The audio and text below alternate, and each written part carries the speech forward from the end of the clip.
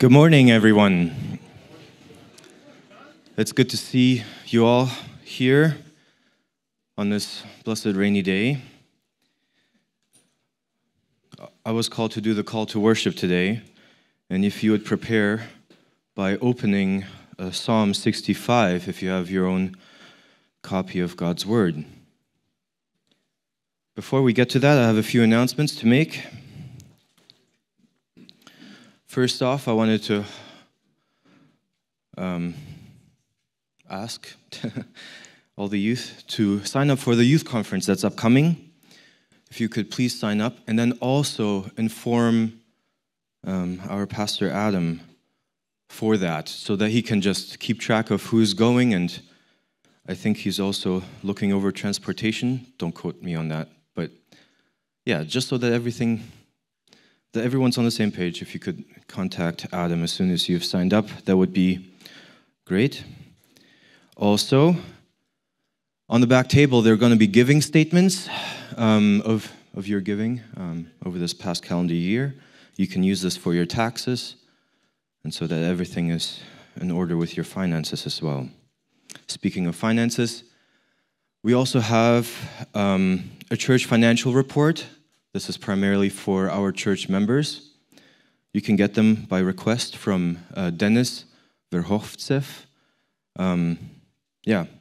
Just so that you know how we're allocating the money and what it's going for. That would be the best place to source that from. Anyways, those are all the announcements I have for today. If you would please stand with me as we read from God's holy and precious word. I'll be reading Psalm 65, specifically the LSB translation. For the choir director, a psalm of David, a song. To you there will be silence and praise in Zion, O God, and to you the vow will be paid.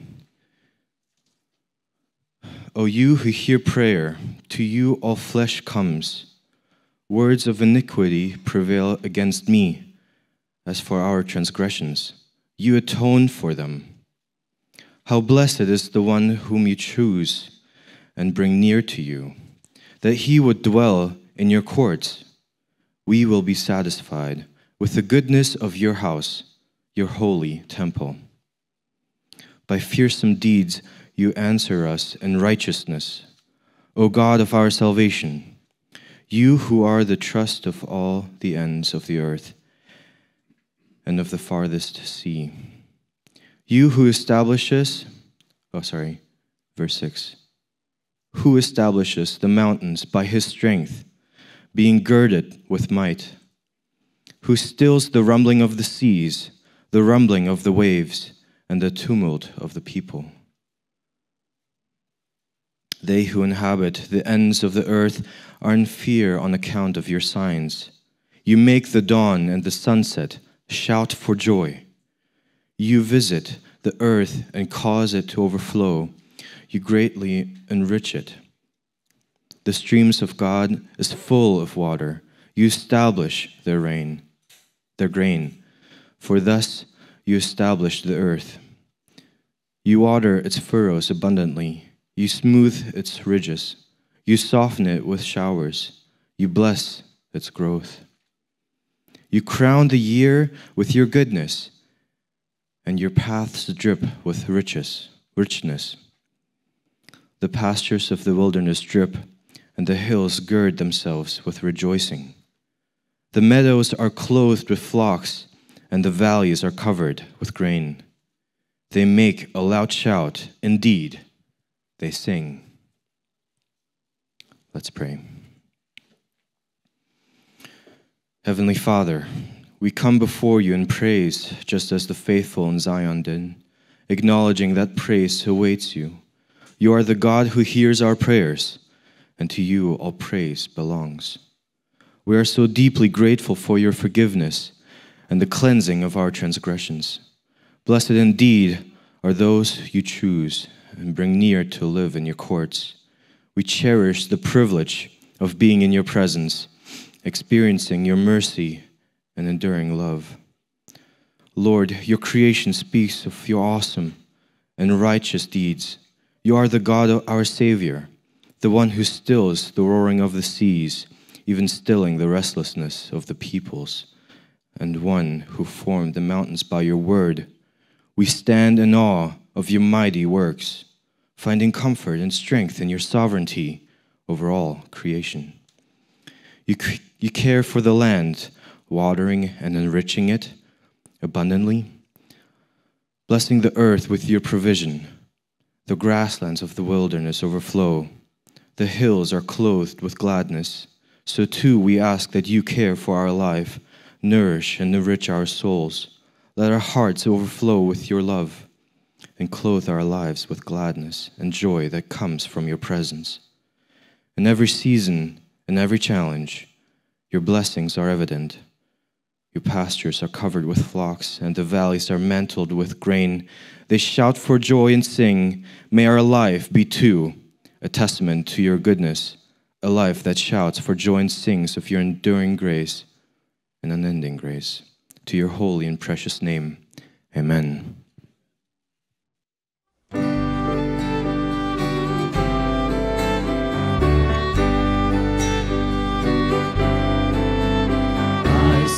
The mighty power of God that made the mountains rise, that spread the flowing seas abroad and built the lofty skies.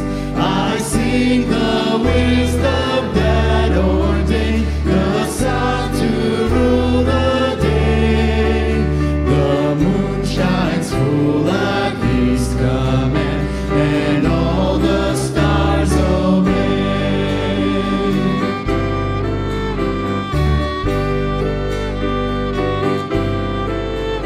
I sing the goodness of the Lord that filled the earth with food. He formed the creatures with his word and then pronounced them good. Lord, how thy wonders are displayed where'er I turn my eye. If I survey the ground I tread or gaze upon the sky,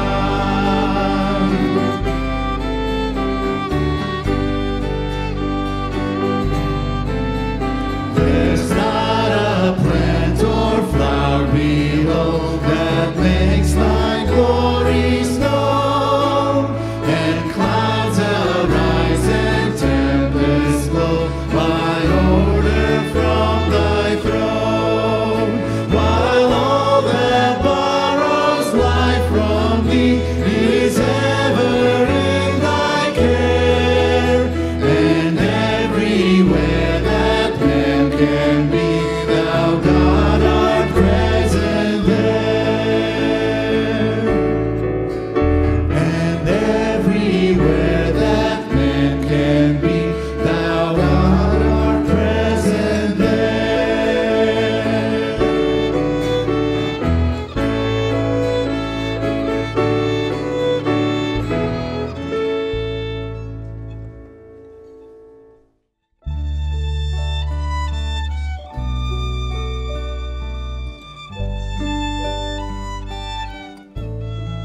What fear can overtake my vision? What doubt can overcome my faith?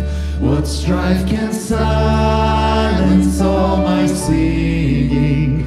Lord, your wounds have paid my ransom, and what unspeakable mercy has emptied heaven's reserve, and what Redeemer so worthy has covered sin with such love, and what unsearchable riches far beyond human words. Lord, your wounds have paid my ransom. What thief can steal my heart's possession? What power can overwhelm my soul? What shame can silence my confession? Lord, your wounds have paid my ransom. And what unspeakable mercy has emptied heaven's reserve, and what Redeemer so worthy has covered sin with such love, and what unsearchable riches far beyond human words. Lord, your wounds have paid my ransom. What light can sever what is certain? What storm can wash away my hope? What thread of death can take my freedom? Lord, your wounds have paid my ransom. And what unspeakable mercy has emptied heaven's reserve, and what Redeemer so worthy has covered sin with such love, and what unsearchable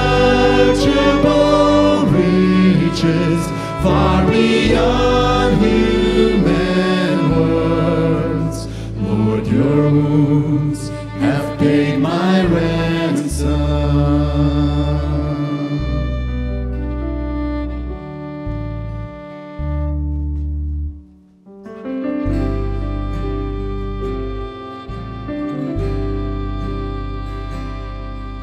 Speak, O Lord, as we come to you to receive the fruit of your holy word. Take your truth, planted deep in us, shape and fashion us in your likeness, that the light of Christ might be seen today in our acts of love and our deeds of faith. Speak, O Lord, and fulfill in us all your purposes for your glory.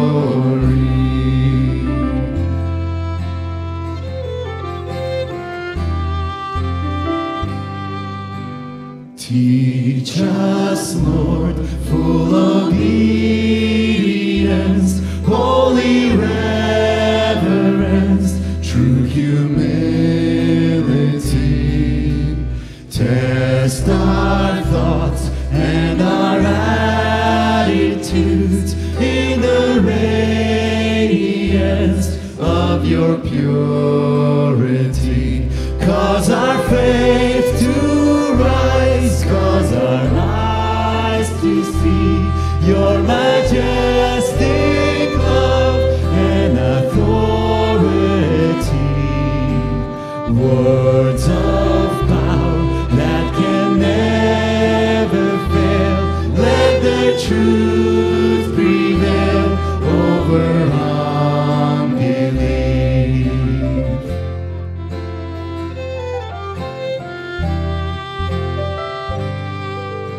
Speak, O Lord, and renew our minds. Help us grasp the heights of your plans for us.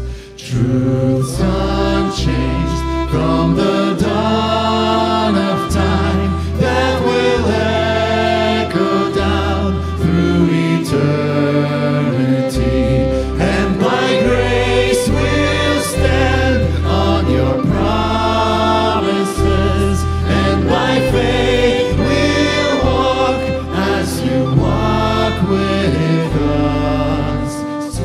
speak, O Lord, till your church is built, and the earth is filled with your glory.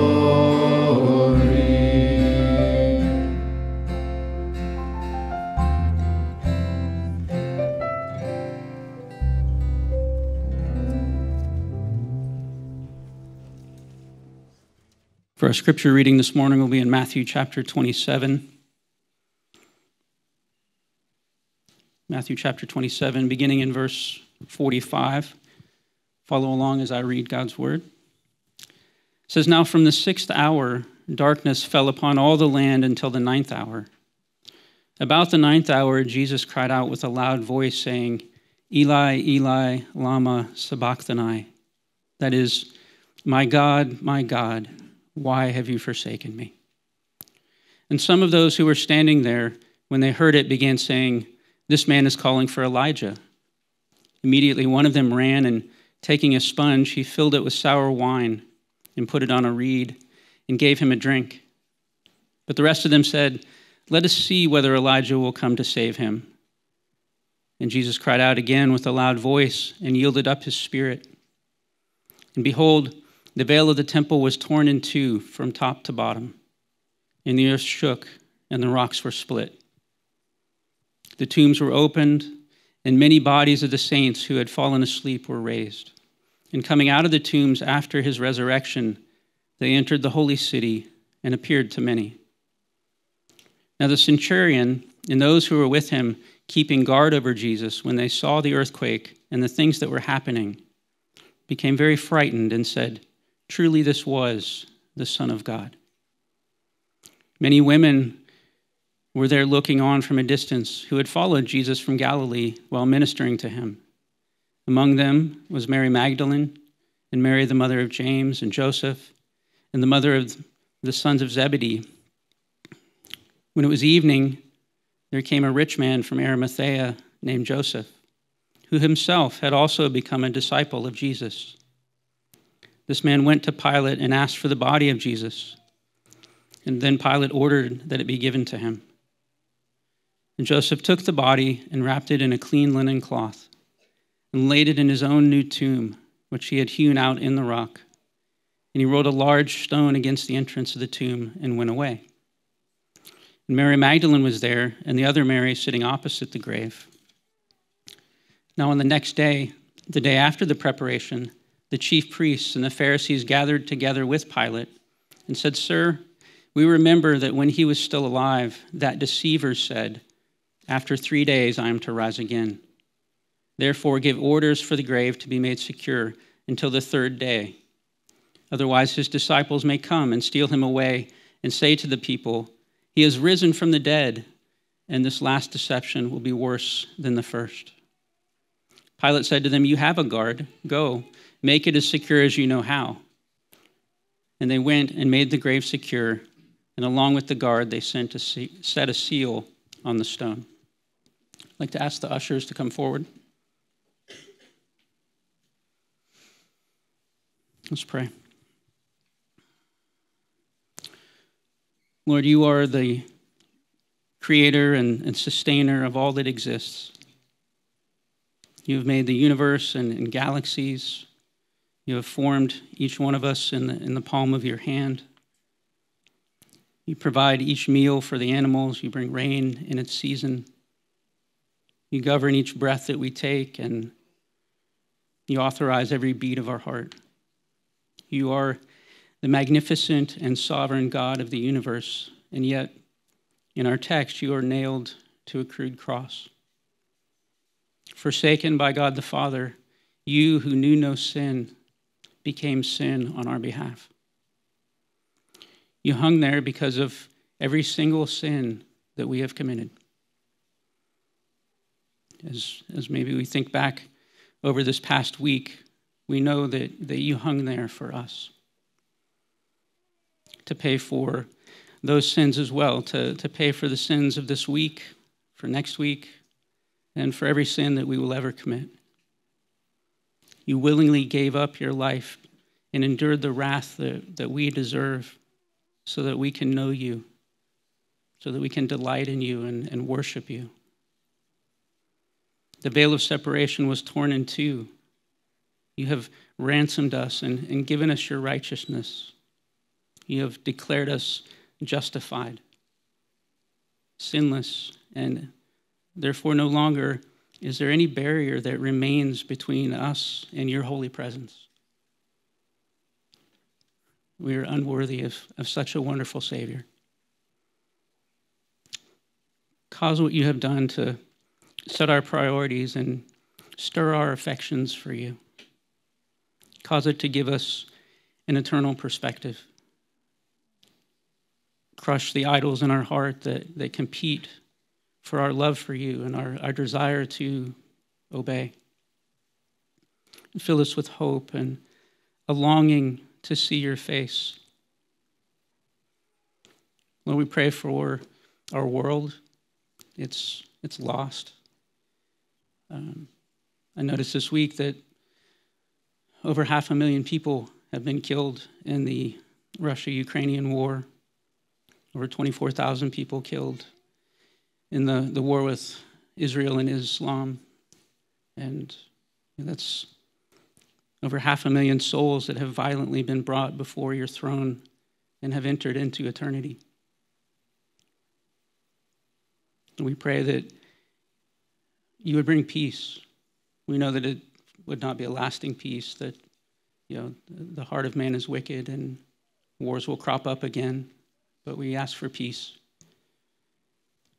More importantly, we ask for peace in the heart of man, that your Spirit would move, that he would come into the hearts of people in the world, that you would redeem them, give them hope and faith in you. We pray for our own country, for its leaders, as we're looking at another political season and just all that brings. I pray, Lord, that you would help us to keep focused on you. There is no political savior. There's only Christ. And Lord, I thank you for our church. What a blessing we have in one another, in the refuge it is to gather together each Sunday to recalibrate our thinking, to refocus our priorities. I thank you that you are providing for us a new building, that soon we will have a building permit and be able to break ground. We look forward to having that place, that we could use it to have ministries, to be a light. I pray that you would continue to provide financially for those needs. I pray that you would continue to help things to move along as quickly as your will allow. You would provide the resources, the materials, and the labor and the weather, that things will move as quick as possible. We also pray for the ministries in our church. Thank you for those that open their homes each week, that the places that we can meet and continue to do ministry. Thank you for the leaders that prepare and pray, and for all that they do to minister to your people. I pray that you would continue to strengthen our church, give us an appetite for fellowship, help us to make opportunity or take advantage of the opportunities that we have to be together, to be refreshed, to be pointed back to you. I pray for those that are sick this morning. Apparently there's another rash of sickness going around, and I pray for those that are in the midst of that you would bring quick healing. I pray for the rest of us that you would protect us, keep us healthy. I pray for this service. As one of the songs that we were just sang mentioned something about that we would be reverent. I pray that you would give us reverent hearts, that as your word is taught and as we're just reminded of all that you do for us in the singing and the prayers and everything else, that our hearts would be reverent, that we would be thoughtful of you and reminded of what you've done. Pray also that you would give us humility as your word goes out, that it would penetrate our hearts and that it would change us, that we would be shapeable by your word, by your spirit. Pray for Dmitry as he preaches, that you would strengthen him. And I thank you for the offerings that we're about to receive, that you would take those and use them for your glory. Thank you for those that have generously given. And it's in your name that we pray. Amen.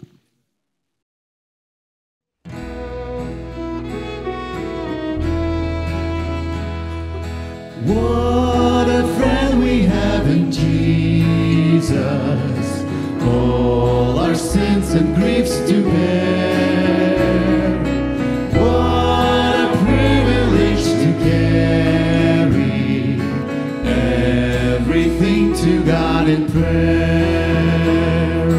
Oh, what peace we often forfeit. Oh, what needless pain we bear. All because we do not carry everything to God in prayer.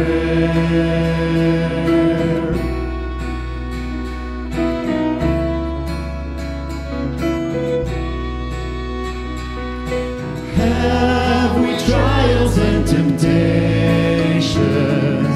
Is there trouble anywhere? We should never be discouraged. Take it to the Lord in prayer. Can we find a friend so faithful who will all our sorrows share? Jesus knows our every weakness. Take it to the Lord in prayer.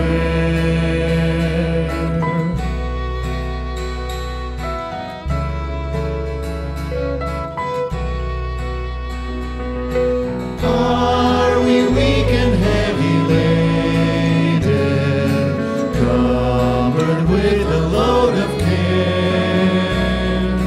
Precious Savior, still our refuge. Take it to the Lord in prayer. Do thy friends despise, forsake thee?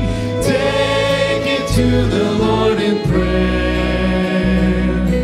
In his arms he'll take his shield be. Thou wilt find a solace there. Please take your seats.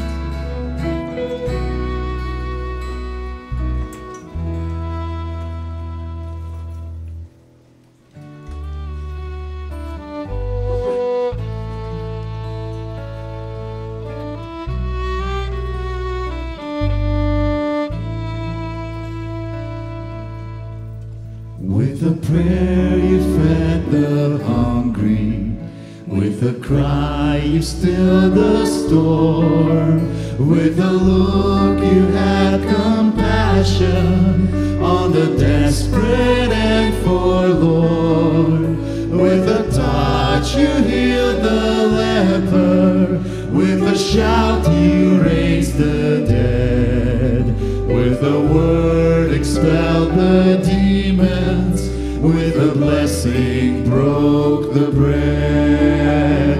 Love incarnate, love divine, captivate this heart of mine, till all I do speaks of you.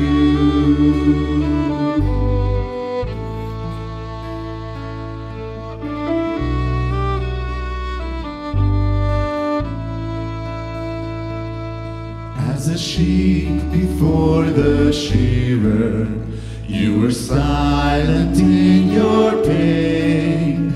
You endured humiliation at the hands of those you'd made. And as hell unleashed its fury, you were lifted on a tree, crying, Father God, forgive place their punishment on me. Love incarnate, love divine, captivate this heart of mine, till all I do speaks of you.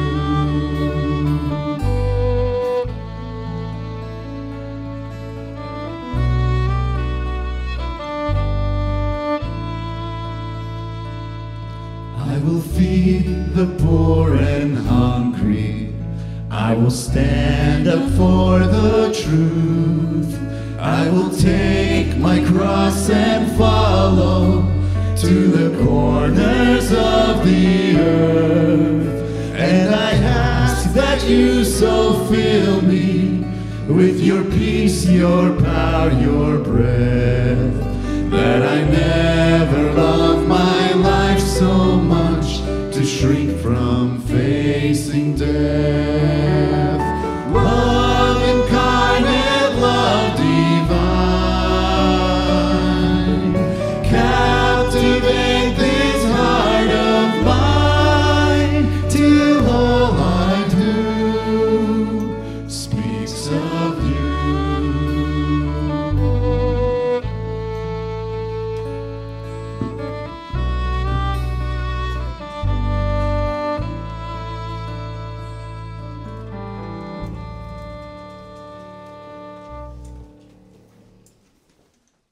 Well, good morning, brothers and sisters. I trust that our hearts have been prepared to listen and to be edified by God's Word.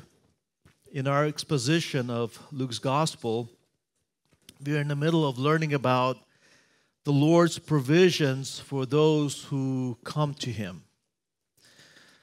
I invite you to please turn in your Bibles to Luke chapter 9, the Gospel of Luke chapter 9. Last week, if you remember, we looked specifically at verses 1 through 10 and saw how Jesus provided for His saints as they ministered in their community. We saw how Jesus trained, how He empowered, and how He sent out His apostles to go and serve people in various towns and villages of Israel. He told them, take nothing. Take nothing and just trust that I will provide for you. They obeyed, went out, and beloved, do you remember how we saw how the Lord provided them food, shelter, success, and even protection? The Lord promised them that He would provide, and He did provide for them. And we learned how we, as the church who trusted Jesus Christ as our Lord and Savior, how we too must also fulfill His commission of going out and spreading the gospel, the good news of salvation, that we are to be faithful as a church, trusting Him for our provisions, for our ministry. Well, today we'll pick up the narrative from the moment that the disciples returned. And we will see what happened afterwards. We'll specifically be in verses 10 through 17.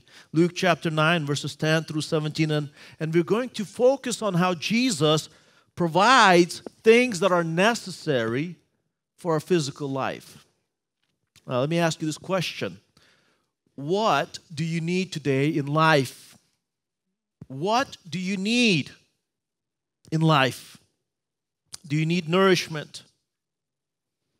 Do you need guidance in what you're to pursue, where you're to go, what you should do? Do you need rest from your labors? Do you need fulfillment in life so that you could become content and satisfied? Listen, all of us need these things, and we will see how the Lord can provide it for us. As Jesus, the eternal Son of God, as He walked this earth, He encountered people with various needs. And every encounter that Jesus had, it was unique.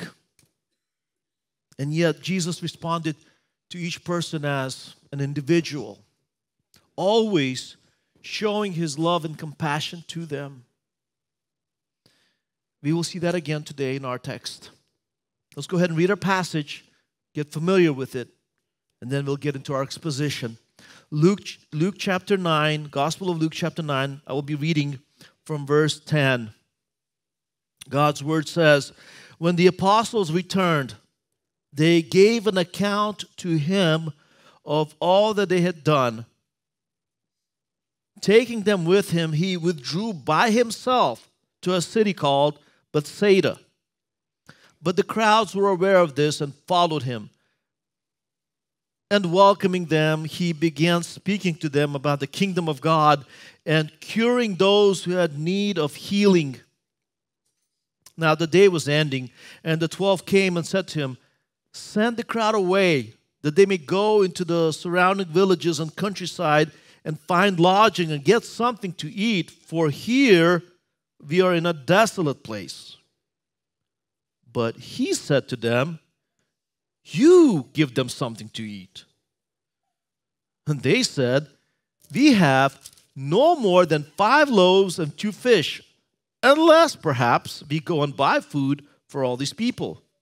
For there were about 5,000 men. And he said to his disciples, 'Have them sit down to eat in groups of about 50 each.' They did so and had them all sit down. Then he took the 5 loaves and 2 fish, and looking up to heaven, he blessed them and broke them and kept giving them to the disciples to set before the people. And they all ate and were satisfied. And the broken pieces which they had left over were picked up, 12 baskets full." Well, this text reveals to us that great famous miracle that Jesus performed, feeding the crowd with 5 loaves of bread and just 2 fish. In fact, this miracle is so famous that all 4 gospel writers include it. They all write about it. And there are some important lessons for all of us in this event. And as we go through this story in Luke's gospel, we need to see and believe that the Lord knows what each one of us needs and that he can provide it for us so that we would honor him as God by relying on his provisions for all aspects of our life. If we see that he knows what we need and he can provide it for us, then we must honor him as God by relying on his provisions for us in all aspects of our life. And I propose that we look at this passage under the following 2 headings. First, we will look at relying on the Lord for our well-being. And then second, we need to see that we need to rely on him for our contentment. You know, it's interesting, when Jesus taught his followers to pray, he taught them to first acknowledge the greatness of God, to acknowledge his glorious kingdom in heaven and on earth. And then he said to ask first for daily bread. Not even forgiveness of sins, but for daily bread. Let's see how the Lord cares for our well-being and how we're to rely on him. Let's look at our passage and notice again in verse 10 we read, when the apostles returned, they gave an account to him of all that they had done. And so here we see this picture. When the 12 disciples returned from their missionary journey that they were out for considerable amount of time, when they returned, they were excited to share all about what they've done and how they taught the gospel to others. How they taught about the kingdom of God and how people responded. Now all of this, it took place in Galilee. Galilee was a region that was over 1,000 square miles. Its villages were mostly around the Sea of Galilee. There was a northern Galilee, southern Galilee, so on and so on. Jesus, he meets his returning disciples in Capernaum, most likely in Capernaum. In Capernaum, according to Matthew chapter 4, verse 13, it became Jesus' ministry hub. He settled in Capernaum, probably at Simon Peter's home. Now, going back to our text, we read that immediately taking them with him, he withdrew by himself to a city called Bethsaida. So Jesus takes his 12 disciples alone. Notice he takes them alone, and he goes over to the area of Bethsaida. Now, Bethsaida was a town that was northeast of the Sea of Galilee. It was east of the Jordan River. The name Bethsaida means house of fish. House of fish. Now, according to John chapter 1, verse 44, Gospel of John chapter 1, verse 44, Bethsaida used to be the hometown of Peter, Andrew, and Philip. They all used to live in Bethsaida before they moved to Capernaum. Later on, in Luke chapter 10, verse 13, we will see how Jesus singles out Bethsaida and Chorazin as deserving a greater judgment than Tyre and Sidon. You see, in the Old Testament, God pronounced devastating judgment on Tyre and Sidon for their extreme wickedness. But Jesus prophesied that Bethsaida would receive a greater judgment because even though they experienced Jesus' miracles, they didn't believe in him as the Messiah. And so they deserve a greater judgment. Well, how did Jesus and his disciples go there? How did they go over to Bethsaida?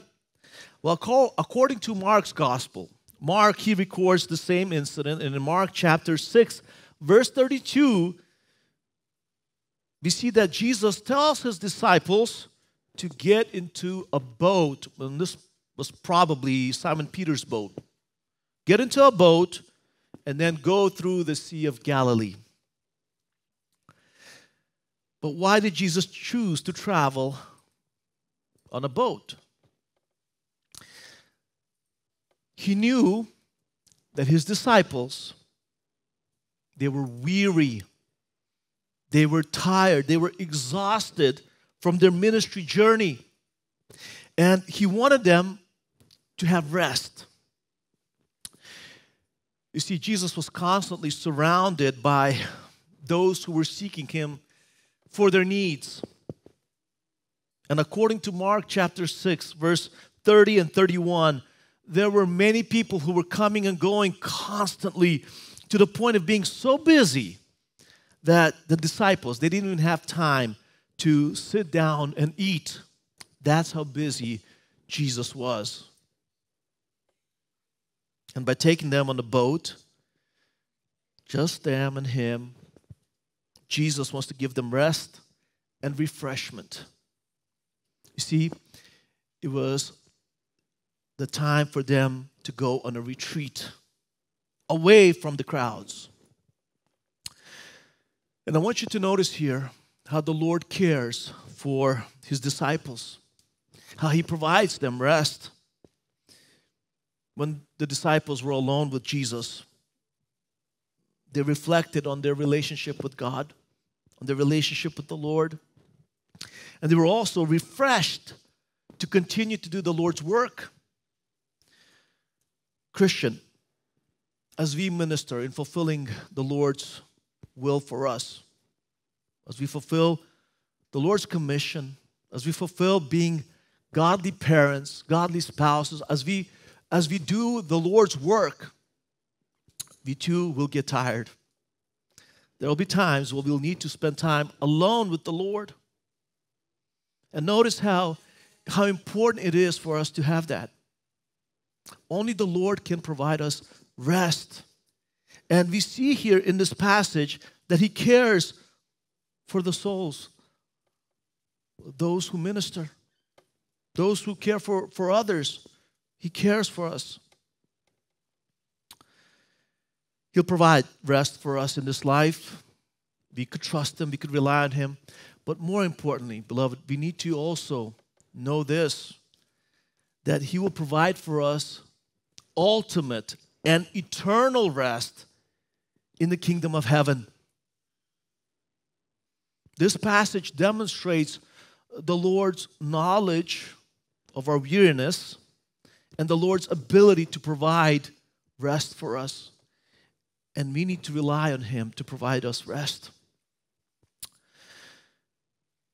As Jesus and His disciples, as they sailed off, look at verse 11 and notice of our text, notice that the crowds, they heard where Jesus was going. Being aware of it, according to Mark chapter 6, verse 33, they decided to run there on foot. They wanted to catch up with Jesus in Bethsaida. Now, this was quite amazing because, first of all, it was a journey from Capernaum to Bethsaida. It was a journey. Also, they had to cross the Jordan River. Not too easy. Moreover, since they came from all cities, it indicates that as they ran, they must have spread the news about Jesus. All that they've seen and where He's going right now. Now, Mark records that the crowds, they got to the shore of Bethsaida before Jesus and His disciples arrived. And this indicates that Jesus intentionally stayed at the Sea of Galilee for some time. He wanted to make sure that His disciples got sufficient rest. Now, Bethsaida was a little bit off the coast of the Sea of Galilee.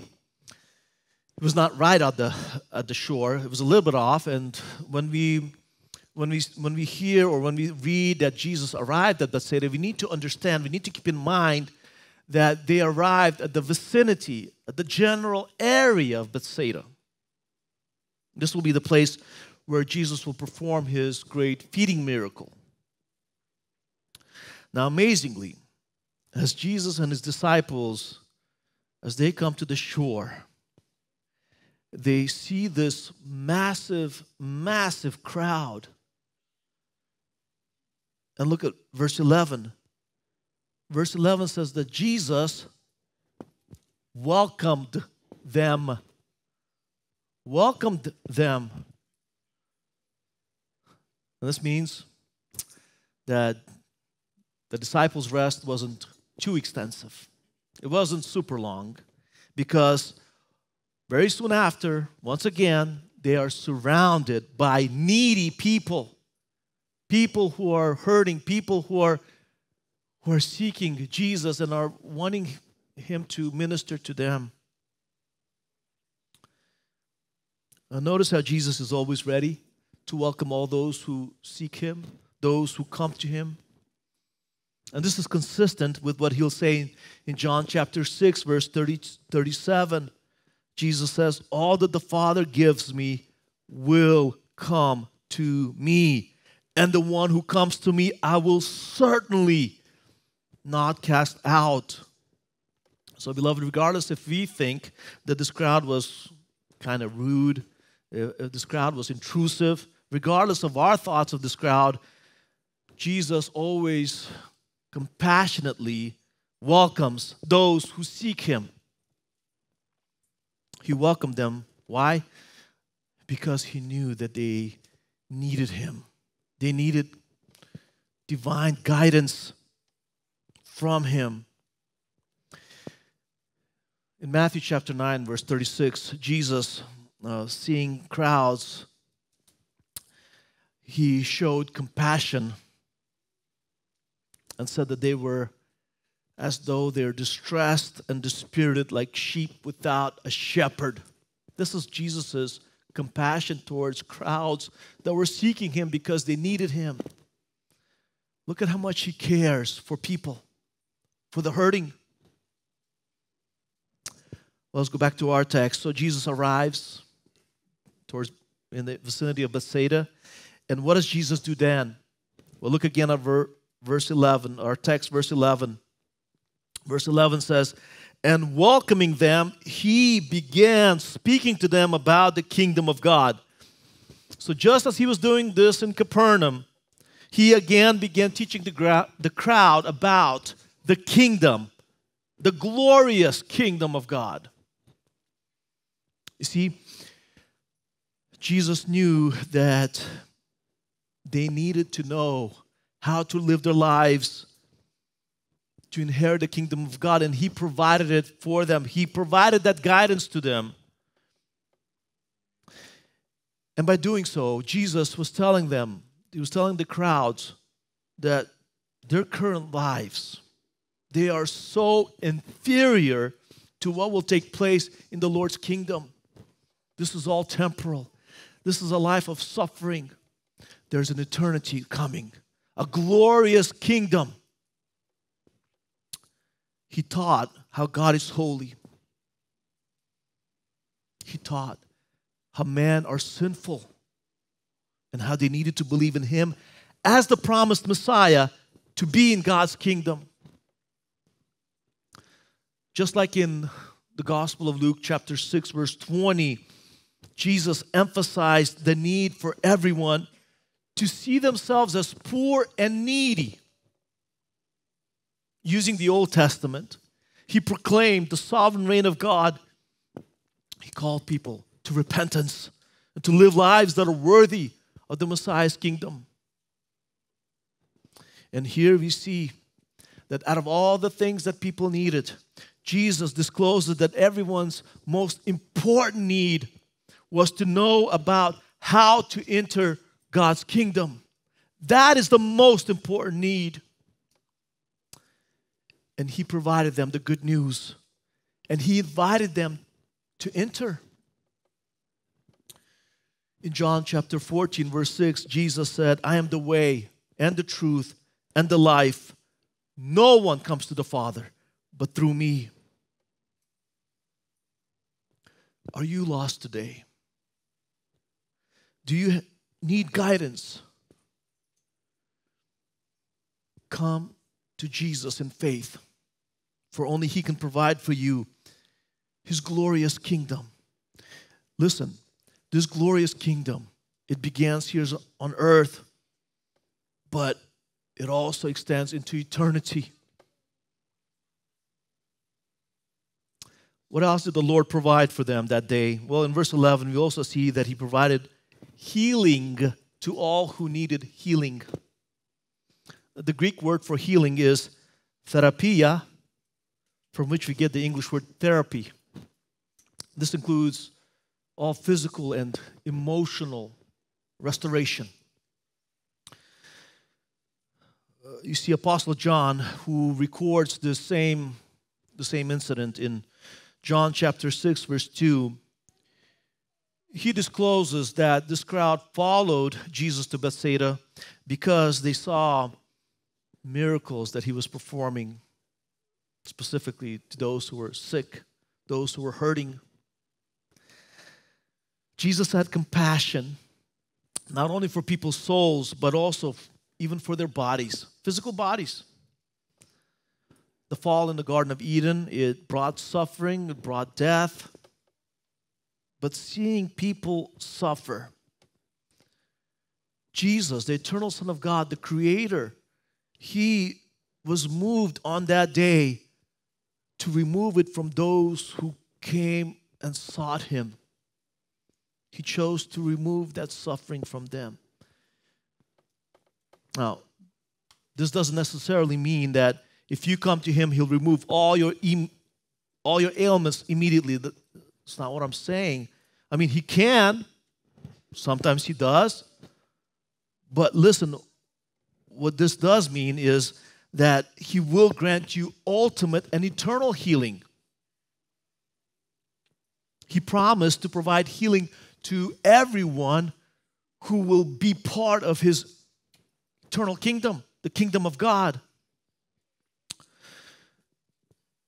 This incident of Jesus' healing, it proves once again for us that Jesus is a compassionate Savior. He cares. And also, it shows us that the Lord is sufficient for anything that you're facing. So whatever is causing you today sorrow, whatever is causing you pain and suffering, remember that He can and He will heal you. Revelation chapter 21 verse 4 says that in His eternal kingdom, the Lord will wipe away every tear from their eyes. And there will be no longer any death. There will no longer be any mourning or crying or pain. Complete healing.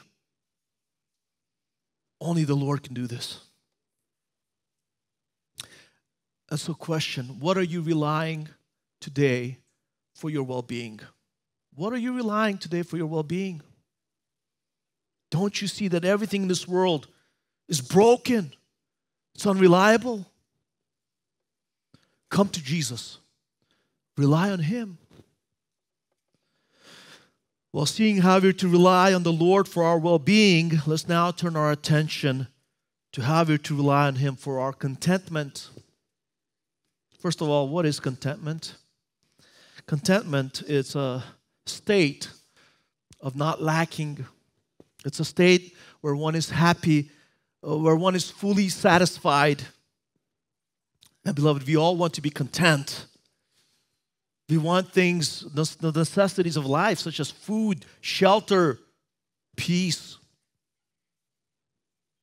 Look at verse 12 of our text. It says, now the day was ending, and the 12 came and said to Him, send the crowd away, that they may go into the surrounding villages and countryside and find lodging and get something to eat. For here we are in a desolate place. Since according to John chapter 6, Gospel of John chapter 6, this event took place right before the Jewish Passover, we can confidently know that this happened around mid-April. And during that time of year in Palestine, the sun sets around 6 p.m. And so with this phrase, the day ending, with the day ending, this means that this happened sometime late afternoon, possibly around 4:30 p.m. or so. And by this time, everyone was beginning to get hungry. But the disciples, they're seeing Jesus continuing to teach, continuing to heal. They're becoming concerned. And so they told Jesus to send the crowd away. Why? Because they're in a desolate place. A desolate place, it doesn't necessarily mean that they were in a desert, like just where there's only hot sand and nothing else. No, instead it means that they were in the wilderness. As a matter of fact, according to John chapter 6, verse 10, we see there that there was plenty of green grass. Plenty of green grass. But since they were outside of Bethsaida, the crowd had to still find lodging and food. And so the disciples are thinking, it's time, send them away. And notice here that the disciples are figuring to help Jesus to be a little more considerate of the people and their needs. Notice how all 12 had consulted together, how they agreed that Jesus needs to send the crowd away. And so our text says that all 12, they all came to Jesus with the same concern. Now, this point will become significant when we look at verse 17. Just keep that in mind, that all 12 were in agreement that Jesus needs to send them away. Moreover, their statement, it was more than just a suggestion. It was a critical remark of their discontentment with Jesus' lack for the crowd's contentment. They were discontent because Jesus didn't care for the people's contentment. But keep in mind, by this point, they had been with Jesus for over a year. They saw Him perform countless number of miracles. Every time they encountered someone who had a need, Jesus would help them out. There was not a single case where someone needed help from Jesus and Jesus wasn't able to provide that for them. But seeing such massive crowd, suddenly, they lacked faith that Jesus was sufficient to provide nourishment for this crowd. Well, Jesus was considerate, and he was about to teach his disciples a lesson about how everyone could become content. Look at verse 13 of our text. We read, "But he said to them, 'You give them something to eat.'" You give them something to eat. Jesus' response, at first, it may have seemed to be disconnected from reality. What are you talking about, Jesus? They must have been surprised to hear Jesus say this. But it also should have reminded them of how Jesus told them to go on their missionary journey and not to take anything with them because he will provide for them food. Remember last week? He said, go. Do not take anything with you. No bread, no money bag, nothing. And they were fed by others. And now Jesus is saying, you feed those who came. But where would they get so much food to feed this crowd? That wasn't an easy task. That was impossible. And so look at how the apostles responded. We read here, and they said, "We have no more than 5 loaves and 2 fish, unless perhaps we go and buy food for all these people." According to Gospel of John chapter 6, verse 8 and 9, there it says that Andrew, one of Jesus' disciples, Andrew, which was Simon Peter's brother, he found a young boy who had 5 breads, 5 barley loaves, and 2 fish. So 5 barley loaves of bread and 2 fish. Now the barley loaves would have been flat, they would have been round. The fish were probably from the Sea of Galilee. But that wasn't enough to feed even some of the people in the crowd. What is that for this massive crowd? In verse 14, we see that there were about 5,000 men plus women and children. So the crowd could have been 10,000 or more, easily. Some estimates have it at 20,000. 5,000 men, not including women and children. Now, quick math would just suggest that you would divide 1 bread among 1,000 men, not including women and children. And 1 fish, you would divide it among 2,500 men, not including women and children.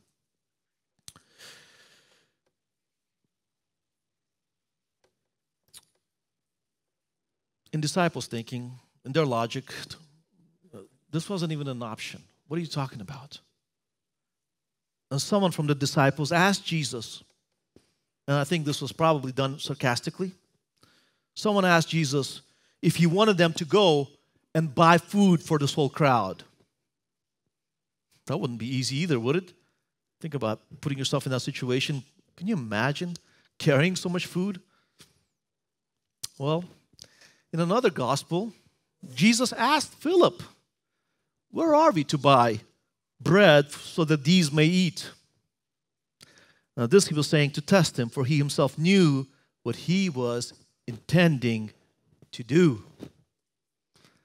And in a state of disbelief, Philip said, 200 denarii worth of bread is not sufficient for them, for everyone to receive a little. So 200 denarii, this was nearly a year's wage for a common laborer in Israel. And that would only be enough for everyone to receive very little, just a tiny bit. Well, the disciples' reaction, it showed their inadequacy to provide food for such a crowd. It showed that they were frustrated. They weren't interested in truly figuring out a way to feed all these people.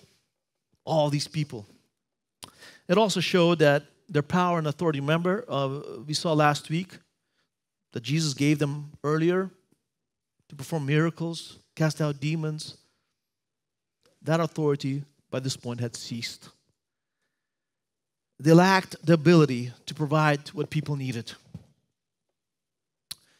In John chapter 6, we see that this event happened right before Jesus teaches the crowd that He's the bread that came from heaven, that He's manna from heaven, and everyone who partakes in Him will have eternal life. And before we look at what happened next, I want to remind us, church, that we are called to feed others with the bread of heaven. That is Jesus and the gospel message. This is our duty. And do we realize that this world that we're in, this is a wilderness? There are many souls that are lacking contentment. And listen, unless they taste Jesus, unless they partake in the true bread of life, they will never be fulfilled. All the things that the world offers is useless. It will never satisfy them. And so they'll continue to be hungry. They'll continue to be thirsty. And they will continue to be dissatisfied. Think about those who had it all in this life and who ended their life by suicide. Why? What were they lacking? They were chasing finances, homes, cars. They got it all. And it's all vain. Nothing. It didn't satisfy. They remained dissatisfied. They need Jesus. They need the Lord. And we are to spread the gospel message. We are to feed them with this bread of heaven. But do we realize, do we understand that in ourselves, we cannot provide anyone with anything? Do we truly rely on the Lord's provision for us to spread the gospel? Like we saw last week, the Lord has to empower us. The Lord has to give us this ability to preach and teach and help those who are hurting. Today we see that the Lord empowers us to share Christ's word so that others would follow Him, so that they would feed on Him, and so they would be content. Well, then Jesus instructs His disciples. Going back to our text, we see here that He tells them, have them sit down to eat in groups of about 50 each. So the crowd was standing all around Jesus, but now they needed to sit. In their culture, they would typically recline during their dinners. But there was also a very practical reason for having them sit down in groups of 50. By sitting in groups of 50, it would make it easier for the disciples to go among the crowd and to serve them their meal. But the obvious question that the disciples had was, serve what? What are we supposed to feed them with? They just said they had nothing. They had nothing. Nevertheless, look at verse 15. It says they did so, and they had them all sit down. So the disciples obeyed. They went around the crowd. I imagine they were shouting, saying that the Master wants all of you to sit down and get into groups of 50. And we see that the crowd obeyed also. The crowd obeyed Jesus and they sat down. Now, why did Jesus instruct them to sit down specifically in the groups of 50? Why specifically in groups of 50? You know, when I was looking at this text in the original Greek, and when I saw the Greek word for 50, the word Pentekonta, it suddenly reminded me of the word Pentecost. And so I was reminded of Pentecost and the fact that Pentecost was a festival of thanksgiving for the wheat harvest. Well, there's a connection here. Wheat harvest and serving bread. And so I believe that Jesus may have foreshadowed here the birth of the church, which will take place on the day of Pentecost, the day of the wheat harvest, 50 days after he will be sacrificed as the Lamb of God. You see, during Pentecost, the Holy Spirit came down and empowered Jesus' followers to spread the gospel, to spread the bread of life, to provide spiritual nourishment to others. Now look at verse 16. Verse 16 says, "Then he took the 5 loaves and the 2 fish, and looking up to heaven, he blessed them." Now, first of all, notice here that Jesus made sure that everyone sat down before he prayed. He made sure that everyone sat before he prayed. But also, looking up to heaven as he prayed, Jesus spoke to his eternal Father, who is above our universe. And he demonstrated how we are to acknowledge God as the source of all of our provisions. He took the 5 loaves, he took the 2 fish, and he blessed them. Now, some believe that we're to bless our food before we eat it so that the food will not harm our bodies. But the blessing here was just an expression of gratitude. Jesus thanked his Father. He thanked his Father for his provisions. Now look at verse 16 again. Verse 16 says, "He blessed them and broke them and kept giving them to the disciples to set before the people." So he took 5 breads, 2 fish that were in the crowd, and he broke them. And you see this clause that he kept giving them to the disciples? This is in the imperfect tense, which means it's a continual action. It's an ongoing process. Ongoing process. He kept breaking them into pieces. He kept giving them to the disciples. The food, it multiplied in his divine hands. He kept producing more and more. This was a miracle that only God the Creator could do. And so the disciples, they came to Jesus with baskets. Having a fishing boat right there behind them on the shore, they probably had fish baskets. In addition, people may have brought some baskets with them. Well, as one basket would become full, one of the disciples would then take and carry it and set it in the midst or in the middle of one group of the crowd, right? People. Then another disciple would approach with another basket, which again Jesus would fill, and he would take it to another group, and so on and so on. The pieces, they grew under Jesus' touch.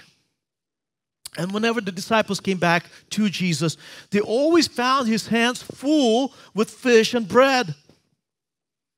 There was more and more pieces to break off, and Jesus just kept filling the baskets for distribution.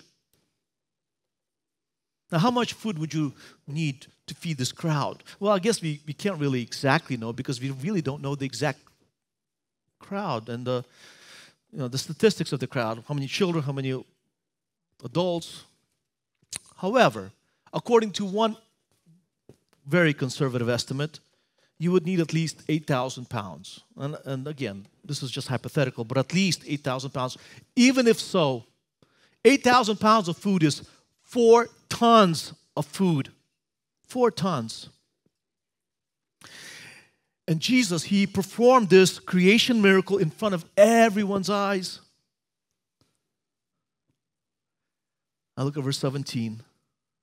Verse 17 says, "And they all ate and were satisfied." Look, Jesus didn't just give the crowd a taste.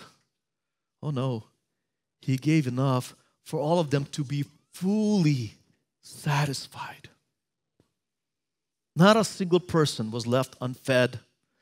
All became full and content. Look at our text again.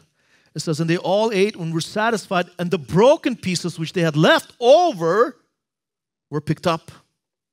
There was more than enough for everyone, to the point of that there were pieces that were left over, pieces that couldn't be eaten. Everyone was so full, they said, no, that's okay, I don't need any more. And they had pieces that were left over. Jesus provided beyond all their needs. And then the Lord instructed his disciples to gather what was left. The Lord didn't want food to go to waste. He didn't want food to go to waste. So the disciples picked up all the pieces that couldn't be eaten. And how much leftovers did the disciples gather? Our text says 12 baskets full. 12 baskets full. An hour ago, remember I said this will be important in verse 17? An hour ago, 12 disciples consulted and agreed that Jesus needs to send the crowd away. Now, they shockingly stood before Jesus, right beside him, each one holding a basket full of fish and bread.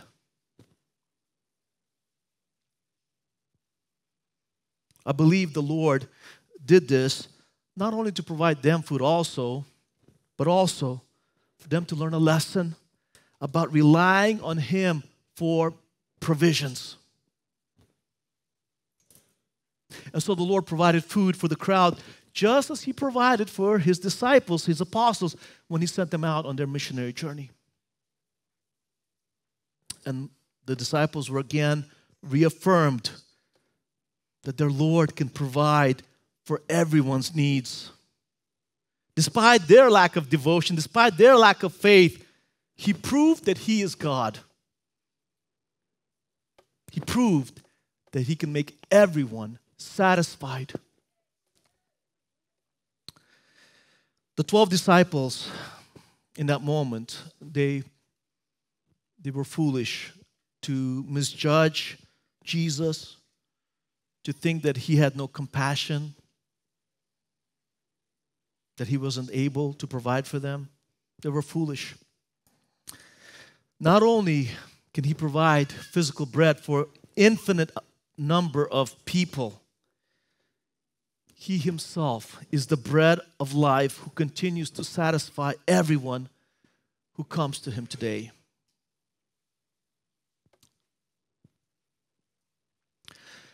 Well, we began today's message with the disciples telling Jesus all about what they have done in their missionary journey.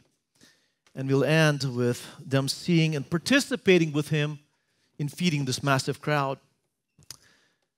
Just like he provides his ministering church empowerment, resources, success, and protection, he provides his people all that they need for their well-being and contentment.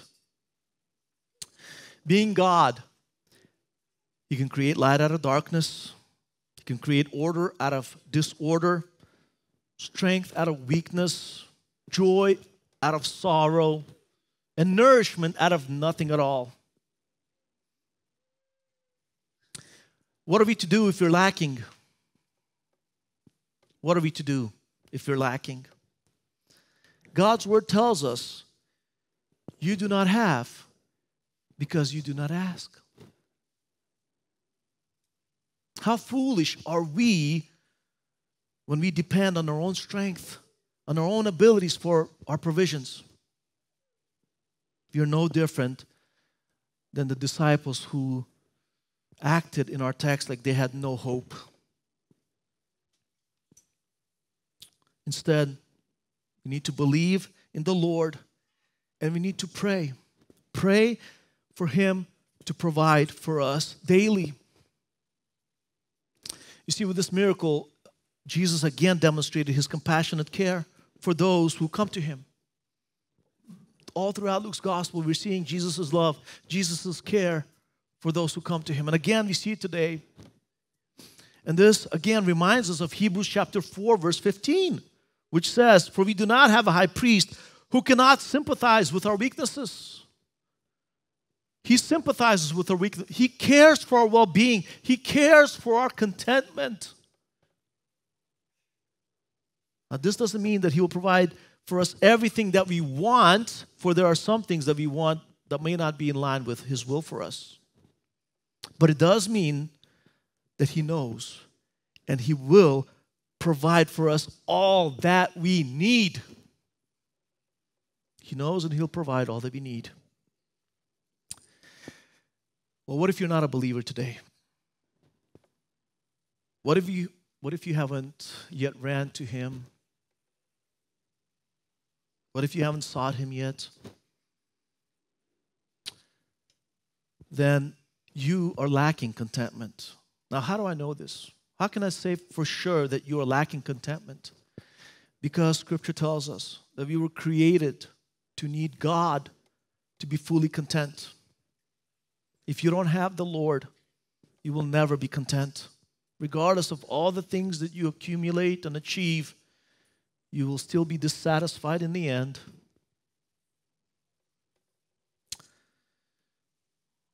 Moreover, you're facing an eternity of suffering in hell.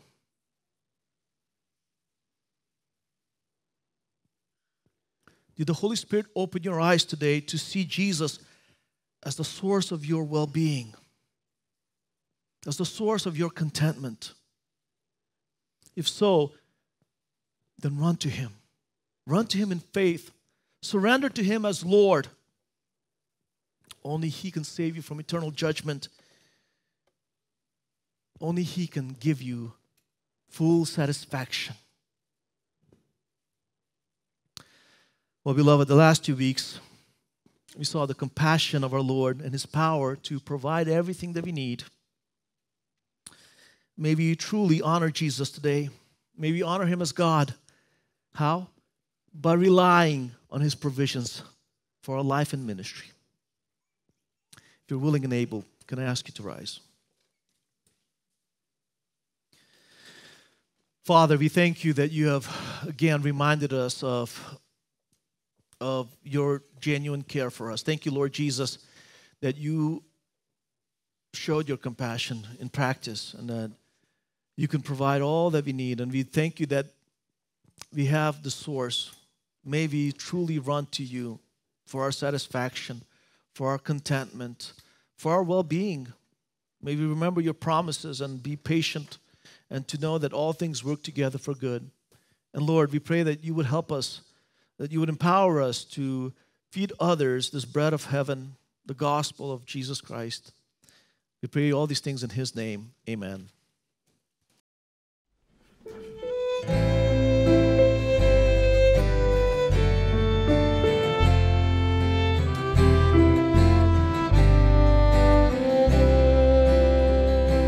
My heart is filled with thankfulness to Him who bore my pain, who plumbed the depths of my disgrace and gave me life again, who crushed my curse of sinfulness and clothed me in His light and wrote His law of righteousness with power upon my heart.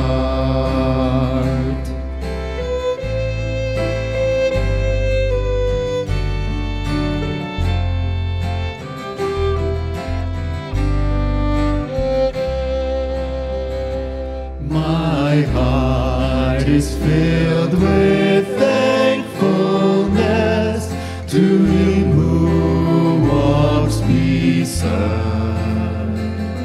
who floods my weaknesses with strength and causes fear to fly, whose every promise is enough for every step I take, sustaining me with arms of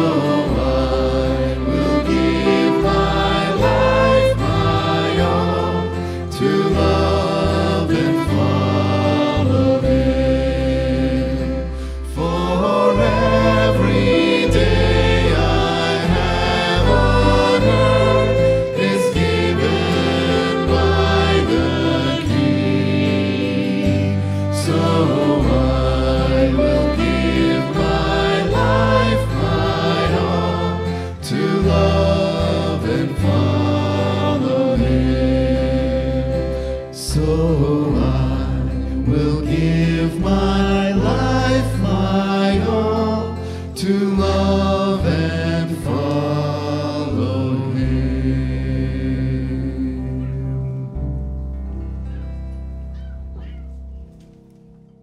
Dismiss us in prayer. Heavenly Father, we thank you that you are the God that provides, and that everything that you have provided is exactly what we need.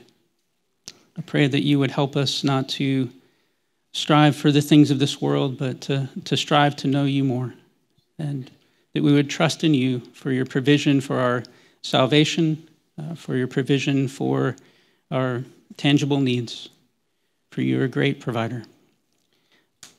Amen.